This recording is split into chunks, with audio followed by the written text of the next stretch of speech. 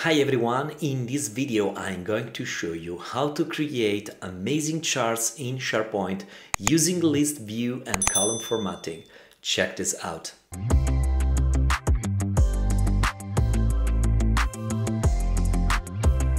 How cool is this? And all you need to do is just a SharePoint list. Let's get started. Here I am in SharePoint. Let me start to show you the final result of this cool implementation. What I have here is just a normal SharePoint page in edit mode. This is because I would like to focus on the fact that I added here in this one column in the body a normal list web part. Now that I have this list view web part added, I can update the page. And as you can see here, I have some value. I have just one element, just one item in this list. And I have many columns. Now, let me show you how you can turn this normal list in a chart.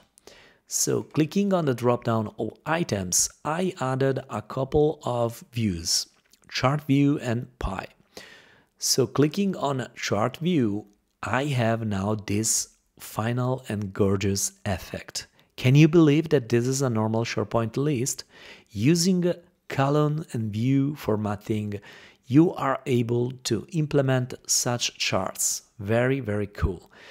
Another useful functionality which is out from a while now is the ability to edit inline every column of this list item. It means here that I can manipulate the title just by clicking on the title on this field. I am able to say July, for example. Clicking outside, now I have the title that displays correctly with my fix, with my change.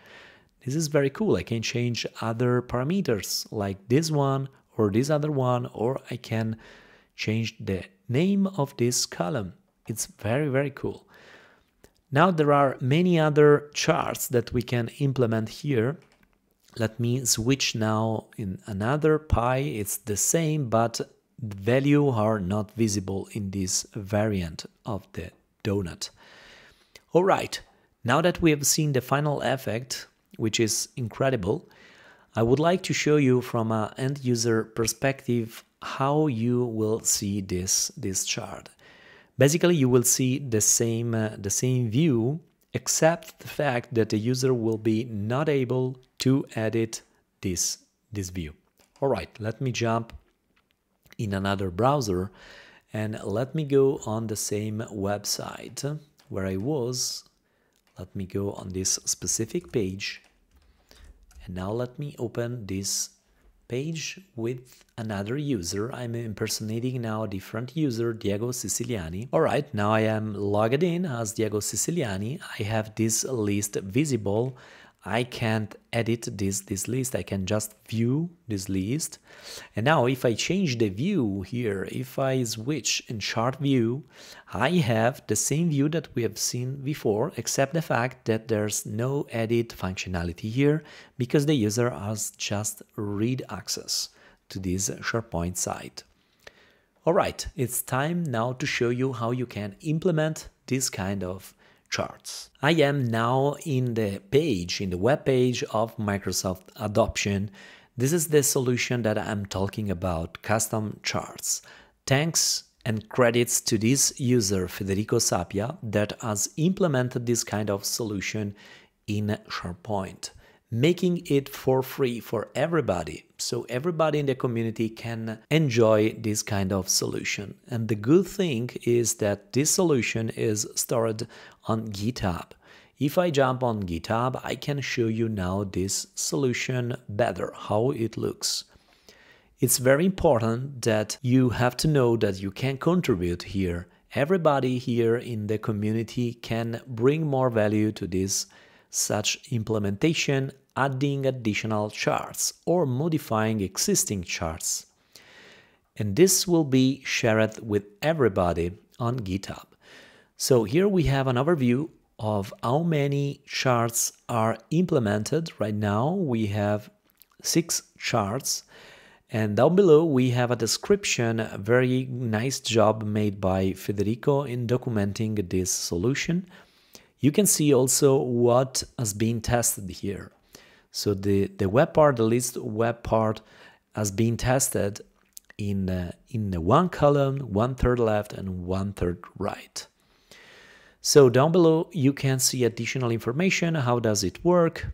It's very well documented. I'm going to show you now step by step how you can implement just one chart, but it is the same story for every chart. But then I will not spend more time because you can find all information needed here. Now let me just scroll a little bit down.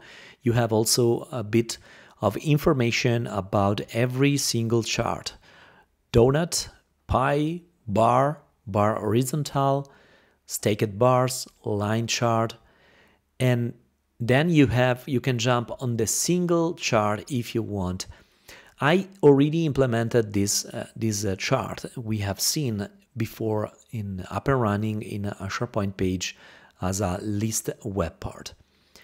But here you can find the single JSON. Let me click on this one, for example, bar chart, horizontal. And here we have the JSON that you can copy and paste on your SharePoint list. Now, what I noticed here is that you can find a specific field name, for example, this one, value 1. Now, if you create manually the list, which takes more time, of course, you can use exactly this kind of column names. But if you follow another approach, which is importing an existing Excel, which is shared by Federico on this page, then you will notice that you will not have the same field name, but you have to rework by changing the name on the JSON file. All right, this is the link where you can find the Excel file. If you click here, you can download the file Excel, and then I'm going to show you right now how you can do it. You can do this.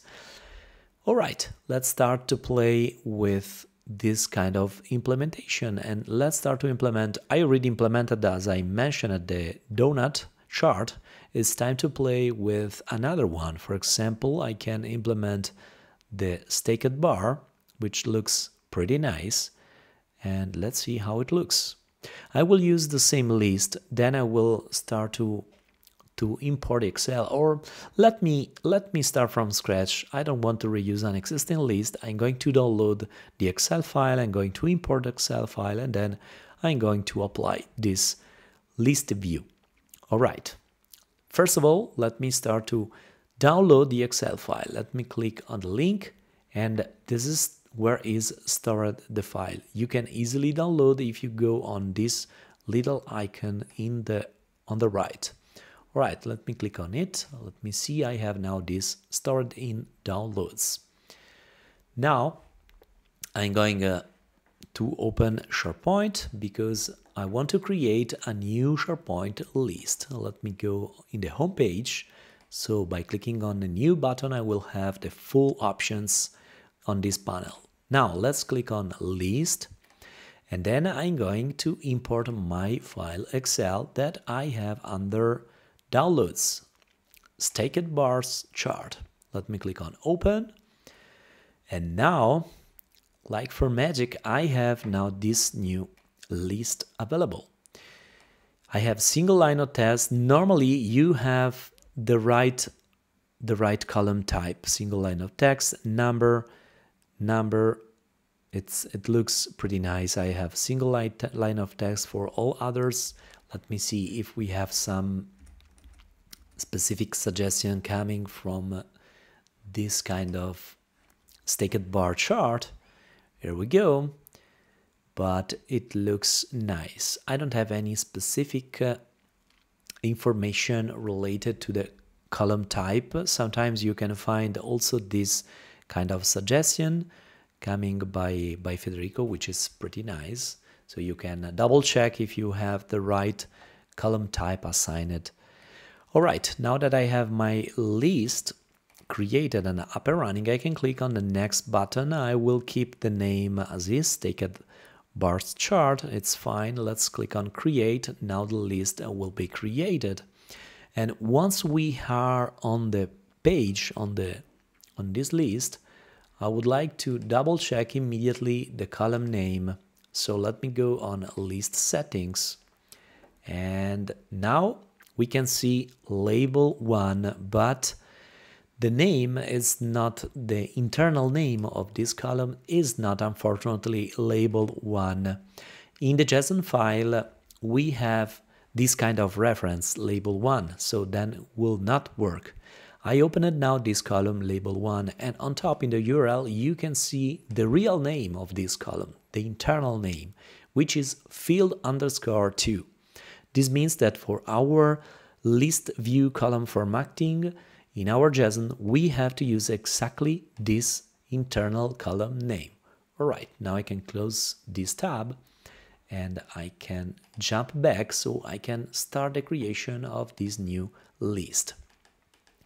All right, let me click on the drop down here on all items, and now I'm going to create a new view.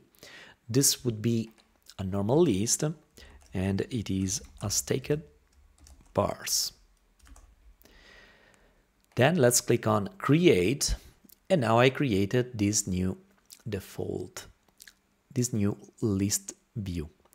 Let me make it as default, and then let me click again on it and let me click on format current view.